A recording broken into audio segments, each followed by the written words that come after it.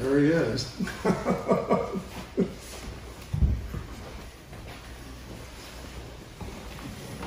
All right, first in the series, On the Fly. Here we are. Going to taste some wine, going to talk about it. This is our On the Fly series, so welcome to Lange Estate Winery virtually. I'm Jesse Lange, second generation wine grower and winemaker here for my family's Lange Estate property. It's smack dab in the middle of the Dundee Hills, kind of top first concentric circle of the Willamette Valley in Oregon. I'm Don Lange, patriarch. the patriarch. And founder of our company, along with Wendy Lange. Could only fit two of us on the on screen today, so that's why we're here. But I wanted to bring you guys the upcoming wines that have been selected for our spring shipment for both our Lange and our Rouge Cru wine club shipments. So hopefully you've seen a few of those. Maybe you've drank a few. That's always the plan. Get us through these tough times that we're currently find ourselves in. But yeah, a little history on the selection process. We work with our team to select the wines for our wine club members, you guys, and select wines that are the best wines that we make across the board, wines that have really high accolades. They're small production wines. Both of these two Chardonnays are really limited production, just 4 or 5 barrels a piece from our estate and Freedom Hill, both 2018s. And then the Pinot Noirs are very small, small handcrafted items as well. So there are a couple single vineyard wines from our estate Dundee Hills property. That's a 24 barrel blend. Same with our Freedom Hill 2017, and then the Liberty Bell 2017, which is a single vineyard property wine, Pinot Noir, but just a couple different blocks atop the Freedom Hill vineyard just to our south in the foothills of the Coast Range. So really pleased to be able to share these with you and hopefully drink with you too. Or we're going to taste some? Yeah. Okay. It's easier for me to talk when I have wine in my glass. Yeah, so you get a little parched. Yeah. Oh, so here's the estate. You're very welcome. For all these winemaking years, you can still pour. I can still drink. So what sort of brought you and Wendy here to make Chardonnay? I mean, that was one of our first core varietals back in 1987. Yes. Yeah, I think it was. It's taken us a while to get to this point for sure. For us, the watershed moment was getting the Dijon clones. Imported. Oregon State University played. Go Beavers! Go Beavers played a big role in that. And once we had the Dijon clones here, and they were tested for viruses. Shouldn't have said that, should I? Screened in the nursery. Screened in the nursery, and released to the vignerons of Oregon and planted. And the vineyards got a little bit of vine age in them. We started to get really some remarkable complexity and started to achieve sort of the classic status that we had hoped for, back in the 80s, but couldn't really achieve because the clonal diversity wasn't there. Sure. So we've got that clonal diversity now, and we're clearly in a new era here for Chardonnay. Yeah, it's 100% Dijon clones for all our Chardonnays. This is our estate bottling here. So the majority of this comes from our 76, 96, and 95 clones. Just a few barrels were selected for this particular bottling. So this is a really nice sort of amalgamation of those different clones with an eye towards making a wine that is really indicative of our Dundee Hills property. So those blocks are located just behind us, right on our Dundee Hills site. A little bit lower on the hill, we're sitting at about 800 foot, 750 feet. Our blocks for Chardonnay are a little bit lower on the hill, about 600 to 550 feet. So a little bit kind of mid to the lower portion of our estate property. So still moderate to high elevation, wouldn't be considered low elevation. But as you get up the hill, we top out at about 850 feet at our Mia block. So it gives you a little bit of the range. Stylistically for Chardonnay, I mean, I think it's a varietal. It's been by far the most widely consumed varietal here, white varietal here in the United States. And I think, from our days making wine, you obviously preceded me at Santa Barbara Winery, and then I worked there in the mid-90s for Bruce McGuire. But stylistically, our Chardonnays kind of differ from kind of that kind of oaky, buttery style that people kind of know. Yeah, I think that was a style that we tried to avoid. It was, I think back in the early days of wine consumption in North America, we went through a whole era where the more oaky and the more buttery you could get for a Chardonnay, the more people liked it. But it was not in the classical paradigm in our estimation, and therefore, we're delighted to have come to this point now. These are I think classic Chardonnays, and they're really of great interest to me. And the more, as the years go by, I mean, we drank a 16 just this last week, and I mean that's 4 years old. It's holding up beautifully. You could argue that it's better than it was when it was bottled and released, even. And that's what I want. That's what I want to achieve with the Chardonnays. That level of complexity, the level of ageability that Pinot Noir has. And so I mean those are the big two.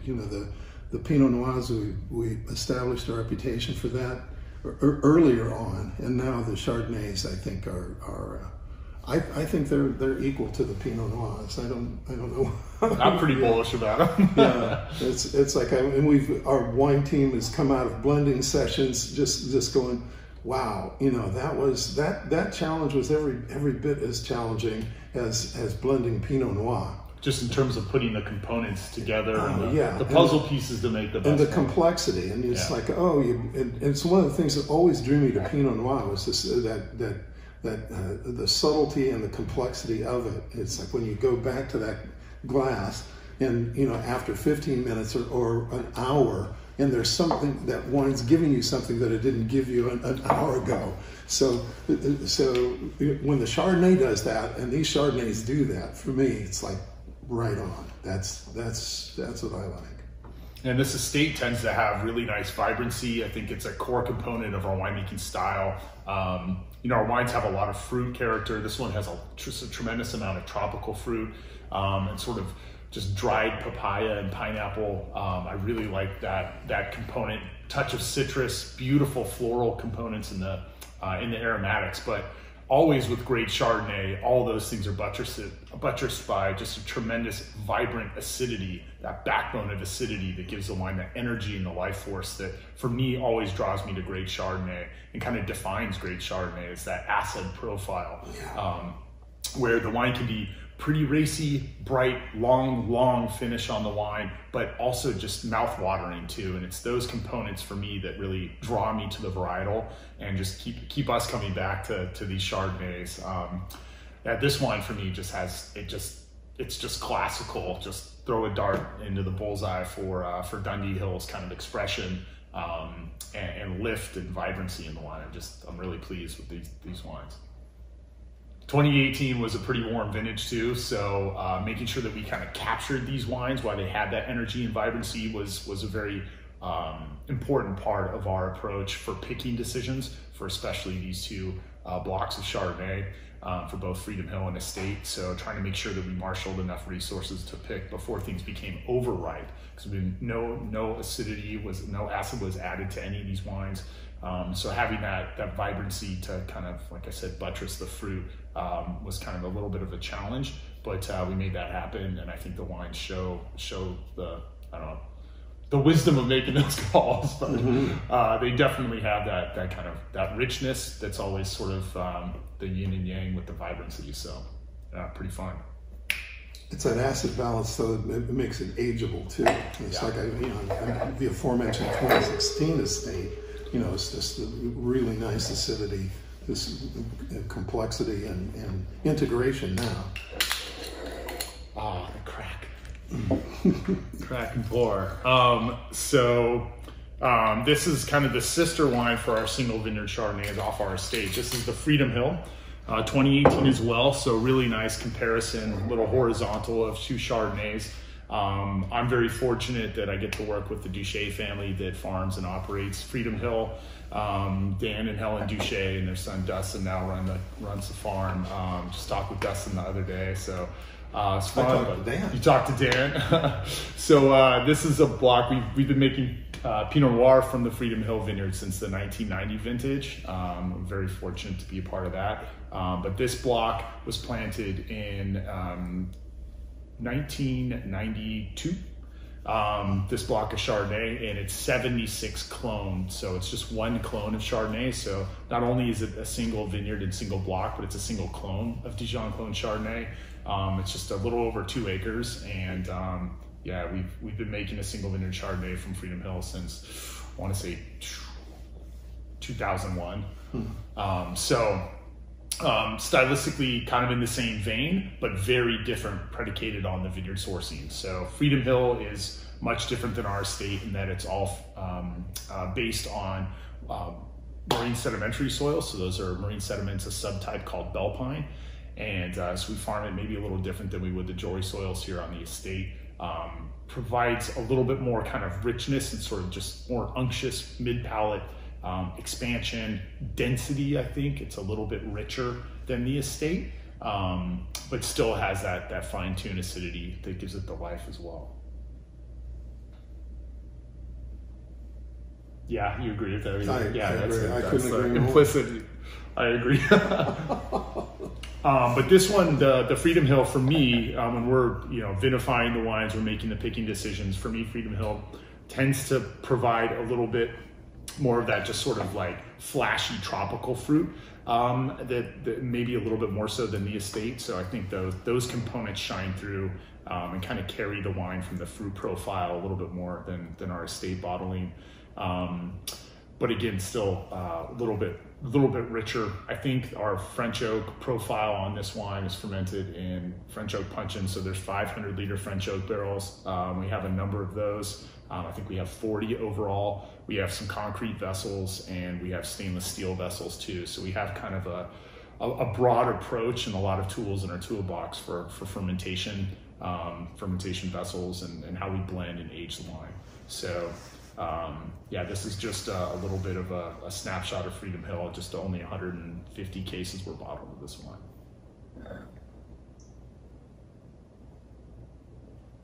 Any thoughts on the profile? Oh yeah, compare the two. I'd say I think the estate has a more broad-based palette of acidity on the palate than Freedom does. Freedom's maybe a little more forward, a little more voluptuous than the estate. And I like them both for the strengths that they have. Yeah, sure. But both of them make me think of halibut. Well, you're always thinking about food. It's almost lunchtime. Is fish or fishing?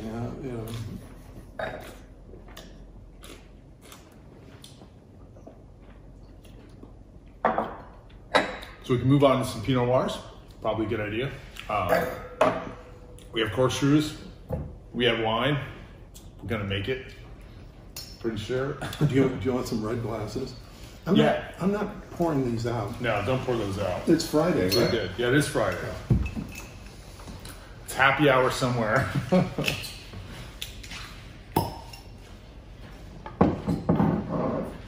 So we're going to be pouring 3 different Pinot Noirs, all from the same vintage. So this will be a horizontal as well.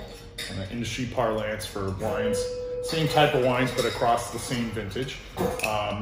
So this is all from the 2017 vintage, so a year older than the 2 previous Chardonnays that we just tasted. 2017 for me was a vintage that I knew was going to be very good from the outset. Kind of a warmer growing season, warmer conditions during picking, so we picked pretty fast and furiously.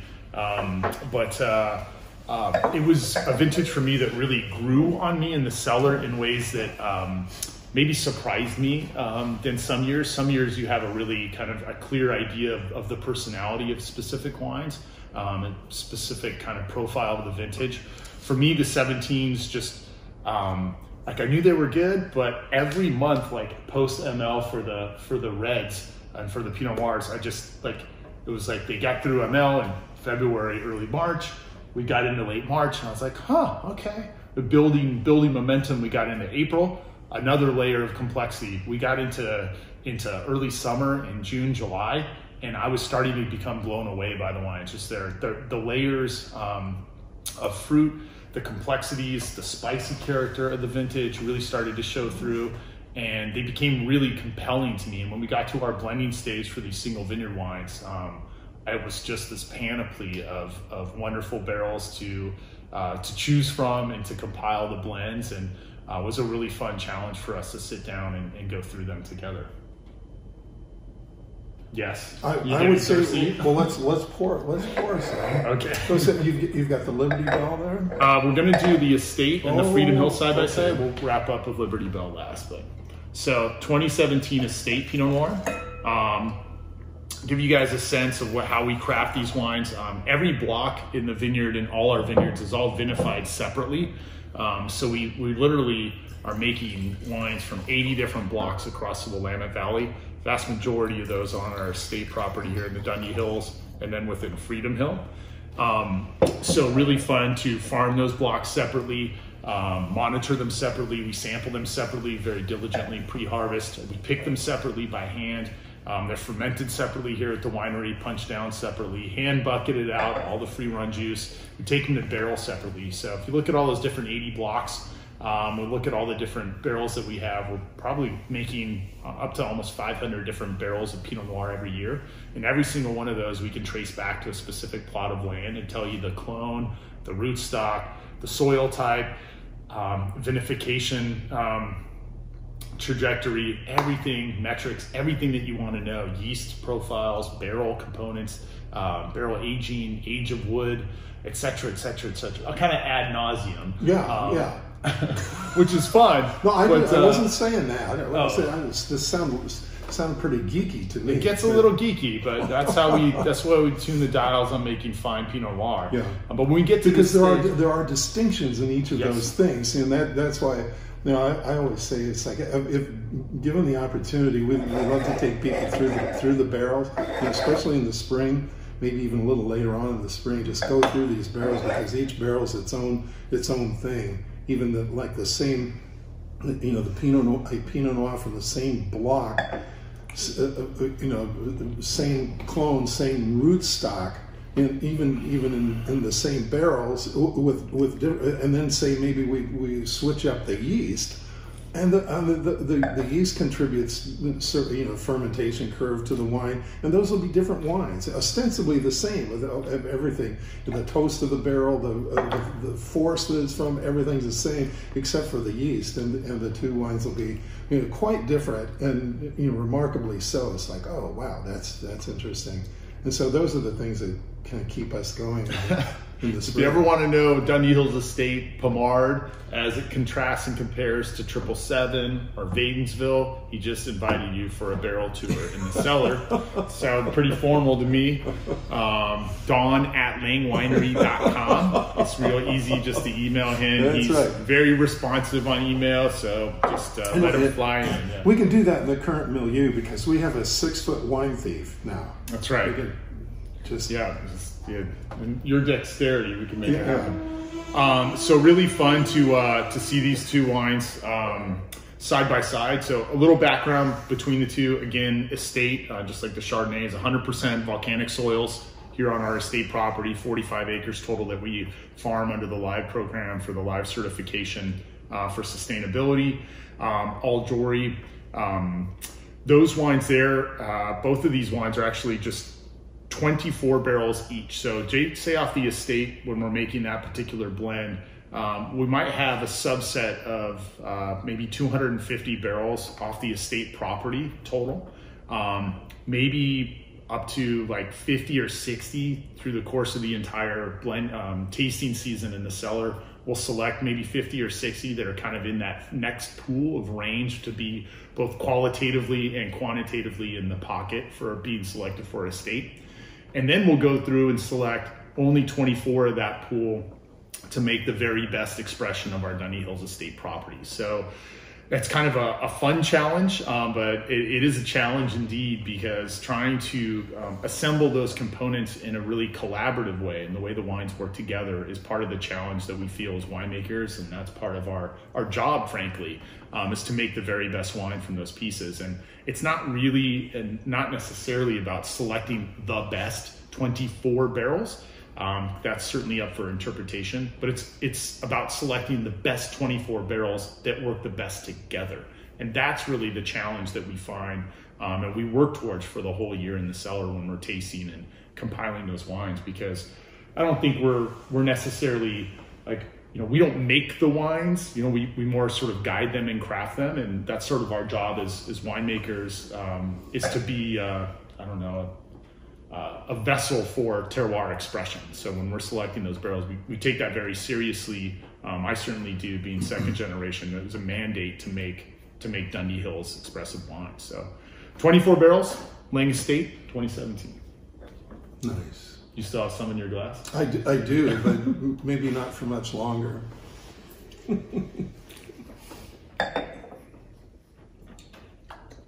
Anything that kind of defines those estate Jory Soils wines for you off the Dundee Hills? Yeah, generally speaking, it's that allspice character, cinnamon, clove, cardamom, stuff like that. Those are defining characteristics of Dundee Hill Pinots for me. Always have been. I mean, you can pick that up sometimes, and from other growing areas, I think. But historically, for me, the Dundee Hills is the spiciness. I think even Let would have said that. I think so too, absolutely. And but the freedom for me just has these pronounced, and it almost always has this. But for me, at this juncture, this 2017 freedom is just how do you come up with something that doesn't sound hackneyed? Redolent of blackberries, it's like the blackberry fruit in that is just enormous, and really engaging. Yeah.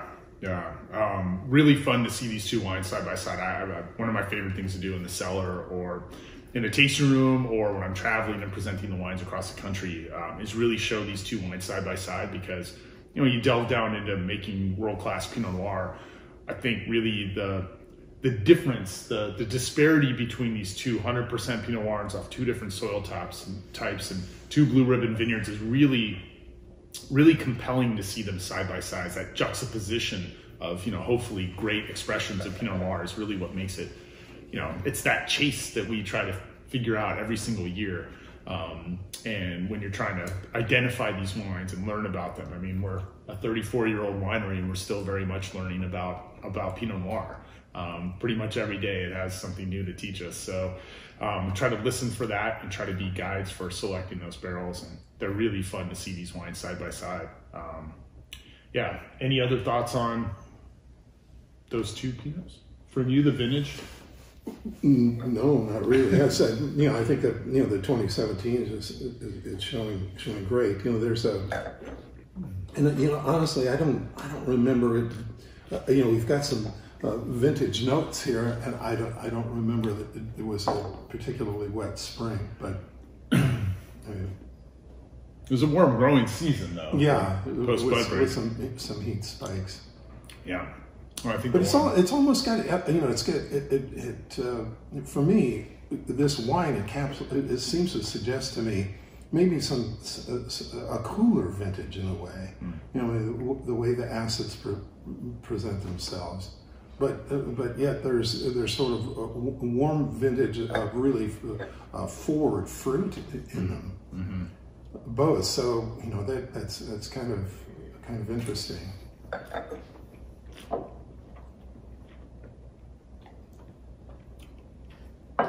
You haven't used your spittoon at all. Oh, is that what you're doing with that? I wondered what is that for? Yeah. You're just... You're not drinking water, are you? No water.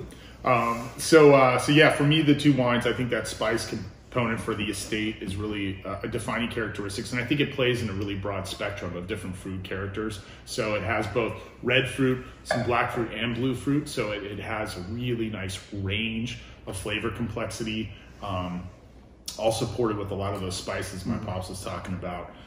Freedom Hill is a fair bit different in the way that we view the wine, the way we've come to know that wine after 30 vintages. It tends to be sort of more brooding, a lot darker. It manifests more in the kind of black and blue fruit spectrum than the red fruit spectrum. We only have one block really at Freedom Hill that shows a little bit of red fruit time to time. Most all of them are in that, you said blackberry, black plum, like those components there I think are really characteristics of Freedom Hill wines. Some of our colleagues make some great Freedom Hill wines as well. Ken Wright, you and Ken were the first two winemakers that identified a site and start working with the fruit from Freedom Hill. Patty Green, Purple Hands, Mark Vlasic from St. Innocent. So we have a number of really top-notch winemakers working with Freedom Hill. But you're one of the first, and I think, like I mentioned earlier, I'm pretty fortunate to be able to work with the fruit there. I think we have 9 blocks of Pinot Noir on that site now, so it's really fun to get to know it. I know it almost as well as I do our estate property, almost. So that sort of brooding nature is I think, a defining characteristic of the site, and it's a wine that ages extremely well too. So almost always, you know, you were talking about halibut earlier. I probably wouldn't be pairing Freedom Hill Pinot Noir with halibut. But if I'm gonna have like either a lamb shank or a ribeye or something a little bit heavier, this wine can hold up beautifully to those kind of cuisines and courses because it's got big structure and big shoulders, and the tannins on the wine just have plenty of density and richness. So I think it carries all that black fruit really well. Yeah. Yeah, I agree. Yeah. All right, so we'll do one more different Pinot Noir to showcase for you guys. It's kind of fun to see this wine. I want to say the Liberty Bell is kind of the little sister of the Freedom Hill bottling. It comes from our younger blocks at Freedom Hill, which by today's standards wouldn't be considered young. The Freedom Hill was originally planted in 1986 or 7. And these blocks were planted in 2008 and 9. So they're not young blocks anymore, but for us, they're the youngest blocks at Freedom Hill. And we wanted to create a separate bottling from Freedom Hill that would kind of express those sites. So this is kind of at the top crest of the hill. It's almost 650-foot elevation. And these are from the Liberty blocks up top. So we have 115, 777 and Vadensville clone up at those Liberty blocks, and we selected, I think this blend was maybe 18 barrels for the Liberty Bell bottling. So kind of fun. Do you want another glass? Yeah, sure. Yeah. So, or I could make two. He's working, this guy. So so we started doing the Freedom Hill just a number of years ago, 5 or 6 years ago, bottling the Liberty Bell separately. For me, it tends to be, showcases a little bit more of that kind of youthful component. It's a pretty flashy wine. If you like flashy Pinot Noirs, I think the Liberty Bell tends to have a lot of just that unctuous, flashy fruit. It's not quite as structured as the traditional Freedom Hill bottling, but it's a jammy mouthful full to be sure. So really fun wine to sequester and keep separate and bottle separately and to share. It's been a big hit with our, everybody we poured for, I think. It's the same vintage, but just a little bit younger blocks at the top of Freedom Hill.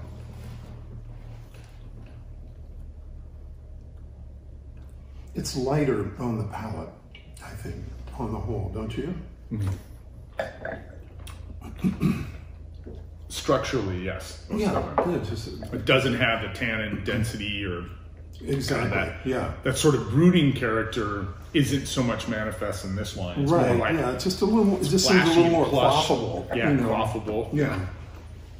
And I don't know. It's just my predilection for sure. But I all these wines require some cogitation for sure. But the Liberty Bell maybe less so. I just drink it. But I do like wines that cause me to think about them. Everything causes And you then to and that represses my my verbal capacity, I think. I think it enhances it. Yeah. At certain thresholds, yes. Do you feel is that aspect? You're almost there. Oh, Keep going. Okay, keep going. Yeah. Okay, fair enough. Yeah, well, good. Let's keep going. Keep pouring. So, what do you say? Yeah, I think the Liberty Bell is just like, for me, in the glass here, it's a little bit less structured than the traditional Freedom Hill bottling, but it's really plush and just sort of fresh and really vibrant on the fruit entry. It's sort of lip smacking good, I guess. Can't put that on the back labels, but yeah, it's a fun sort of differentiation from Freedom Hill while still keeping a lot of those characteristics. It's a little bit of a departure from that traditional Freedom Hill bottling. Yeah, smoking good vintage. Yeah, that's a good tour. Yeah, like I mentioned earlier, it was a vintage that kind of, I don't want to say snuck up on me. I knew it was really good, but I really didn't snuck up on me, sneaked up on me. I don't know. He's got the MFA. You probably say wreaking havoc too. I don't say wreaking havoc. Oh, good.